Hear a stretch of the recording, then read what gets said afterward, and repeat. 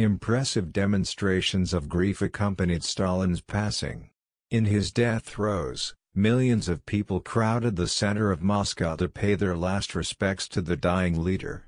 On March 5, 1953, millions of citizens cried over his loss as if they were mourning for a loved one. The same reaction took place in the most remote corners of this enormous country, for example, in a small village that, as soon as it learned of what had happened, fell into spontaneous and collective mourning. To the generalized consternation went beyond the borders of the USSR, many cried as they passed through the streets of Budapest and Prague.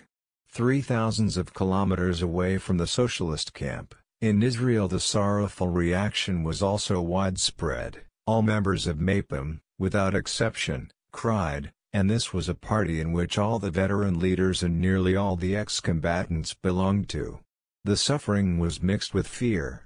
"The sun has set" was the title of Al-Hamishmer, the newspaper of the kibbutz movement. For a certain amount of time, such sentiments were shared by leading figures of the state and military apparatus. 90 officers who had participated in the 1948 war, the Great War of Jewish Independence, joined a clandestine armed organization that was pro-Soviet and revolutionary.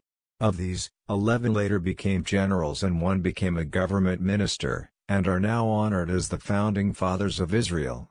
For in the West, it's not just leaders and members of communist parties with ties to the Soviet Union who pay homage to the deceased leader. One historian, Isaac Deutscher, who was a fierce admirer of Trotsky, wrote an obituary full of acknowledgments, quote, "After 3 decades, the face of the Soviet Union has been completely transformed. What's essential to Stalinism's historical actions is this: it found a Russia that worked the land with wooden plows and left it as the owner of the atomic bomb. It elevated Russia to the rank of the second industrial power in the world, and it's not merely a question of material progress and organization." A similar result could not have been achieved without a great cultural revolution in which an entire country has been sent to school to receive an extensive education. Unquote. In summary, despite conditioned and in part disfigured by the Asiatic and despotic legacy of Tsarist Russia, in Stalin's USSR the socialist ideal has an innate and solid integrity. In this historical evaluation there was no longer a place for Trotsky's harsh accusations directed at the deceased leader. What sense was there in condemning Stalin as a traitor to the ideals of world revolution and as the capitulationist theorist of socialism in one country, at a time in which the new social order had expanded in Europe and in Asia and had broken its national shell?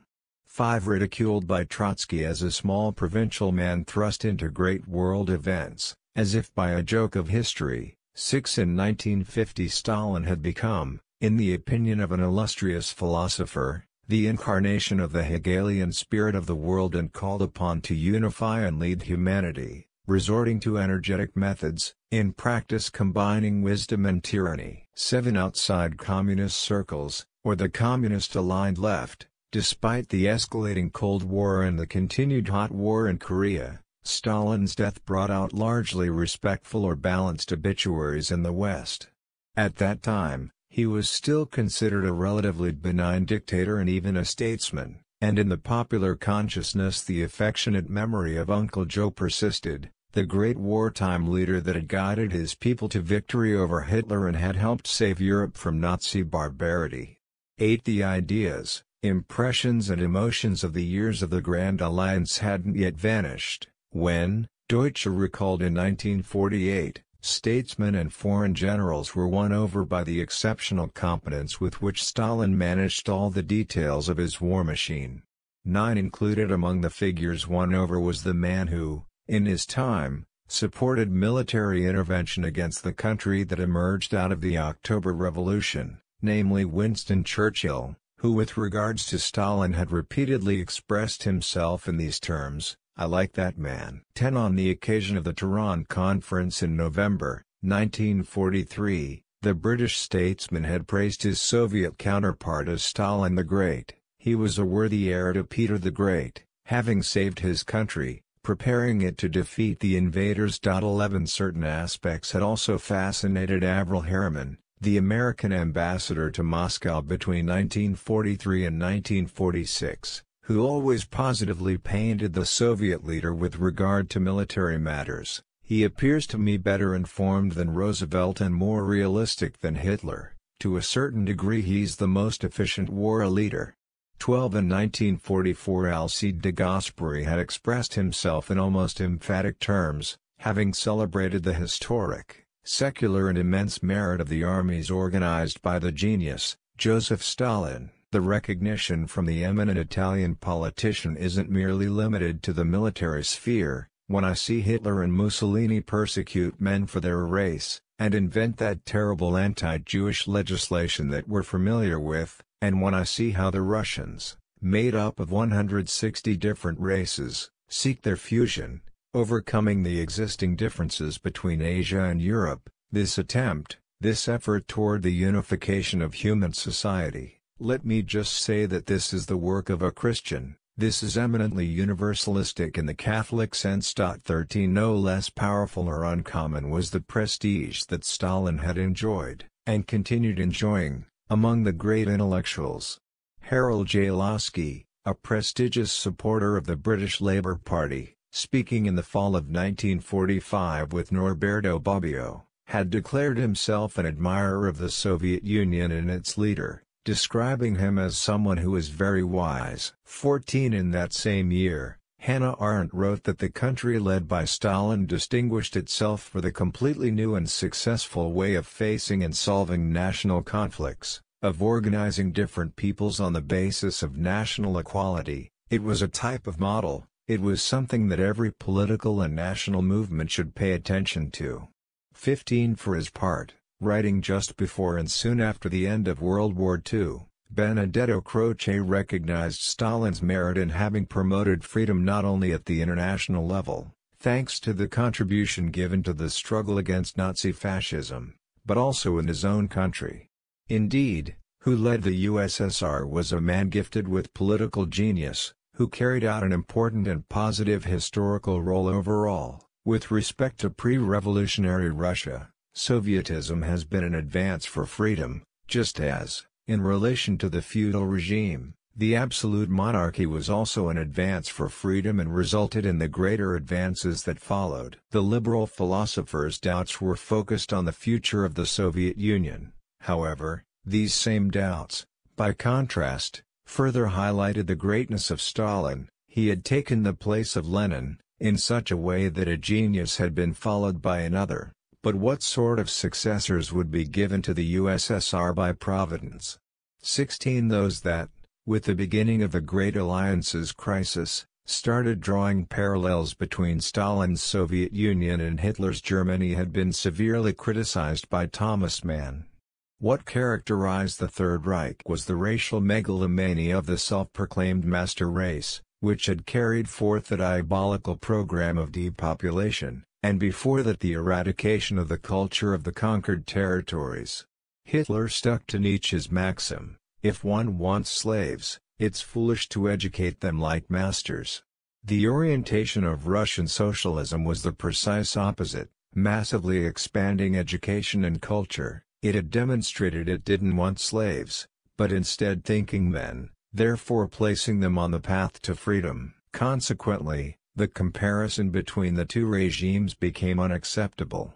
Moreover, those that made such an argument could be suspected of complicity with the fascist ideology they sought to condemn. Quote, to place Russian communism and Nazi fascism on the same moral place, in the measure that both are totalitarian, is superficial at best, fascism at worst. Anyone who insists on this comparison could very well be considered a Democrat, but deep in their heart a fascist is already there, and naturally they will only fight fascism in a superficial and hypocritical way, while they save all their hatred for communism. 17 After the outbreak of the Cold War, and upon publishing her book on totalitarianism, Arendt would do in 1961 that which was precisely denounced by Mann. And yet, almost at the same time, Kojève had pointed to Stalin as the protagonist of a decidedly progressive historical turning point of planetary dimensions. In other words, even in the West this new truth, or this new ideological motive in the two-sided struggle against the different manifestations of totalitarianism, had a hard time in asserting itself. In 1948, Laski had to some degree accentuated his expressed point of view from 3 years earlier. To define the USSR, he had again used a category utilized by another leading figure of British labourism, Beatrice Webb, who as early as 1931, but also during the Second World War and up until her death, had referred to the Soviet nation as a new civilization. Yes, Laski confirmed, with a formidable effort given to social promotion of the classes that for so long had been exploited and oppressed, and with the introduction into the factory and workplaces of new social relations, no longer rooted in the sovereign power of the owners over the means of production, the country led by Stalin emerged as the pioneer of a new civilization. Certainly, both were quick to make clear that barbarian Russia still weighed upon the new civilization that was emerging. It expressed itself in despotic ways, but, Laski in particular stressed, to formulate a correct judgment on the Soviet Union, it was necessary not to lose sight of an essential fact. Its leaders came to power in a country accustomed to having a bloody tyrant, and they were forced to govern in a situation characterized by a more or less permanent state of siege and by potential or ongoing war.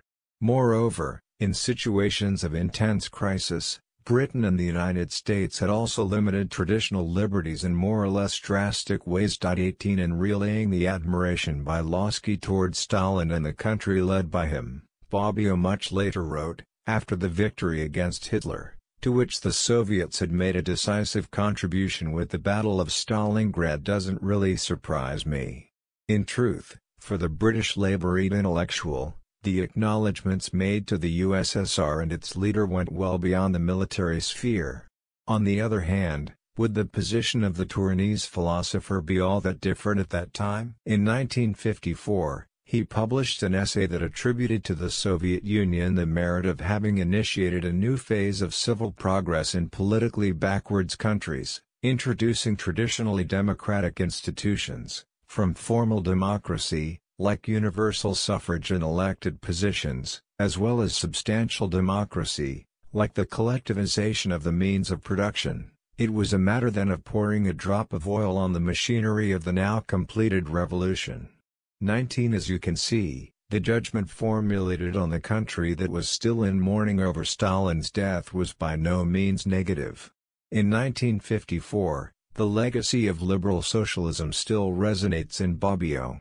Despite forcefully stressing the indispensable value of freedom and democracy during the years of the war in Spain, Carlo Rosselli had negatively compared the liberal countries to the Soviet Union, committed to helping the Spanish Republic under attack by Nazi fascism. 20 Nor was it merely a matter of international politics. In a world characterized by the era of fascism, of imperialist wars and capitalist decadence, Carlo Rosselli raised the example of a country that, despite being far from the objective of a mature democratic socialism, had left capitalism behind and represented a capital of invaluable experiences for those who were committed to the construction of a better society. Today, with the enormous Russian experience, we can make use of an immense volume of positive material. We all know what the socialist revolution and the socialist organization of production represent. 21 In conclusion, for an entire historical period, in circles that went far beyond the communist movement, the country led by Stalin and Stalin himself could enjoy sympathetic curiosity, respect and, at times, even admiration. It's true there was serious disappointment caused by the pact with Nazi Germany, but soon Stalingrad had managed to erase it. That is why in 1953, and in the years immediately following, homage to the deceased leader united the socialist camp, appeared to strengthen the communist movement, despite its earlier divisions, and to a certain extent was felt even in the liberal West, which was then engaged in a Cold War uncompromisingly carried out by both sides. It's no coincidence that in the Fulton speech which officially started the Cold War, Churchill expressed himself as follows: "I have great admiration and respect for the courageous Russian people and for my wartime companion, Marshal Stalin." 22 There's no doubt that, as the Cold War grew more intense, the rhetoric became increasingly hardened.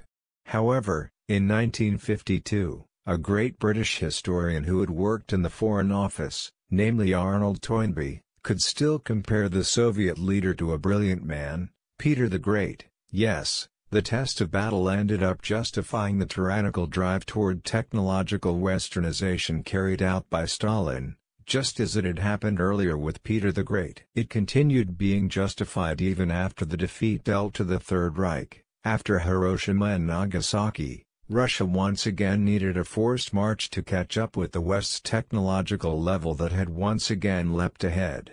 23.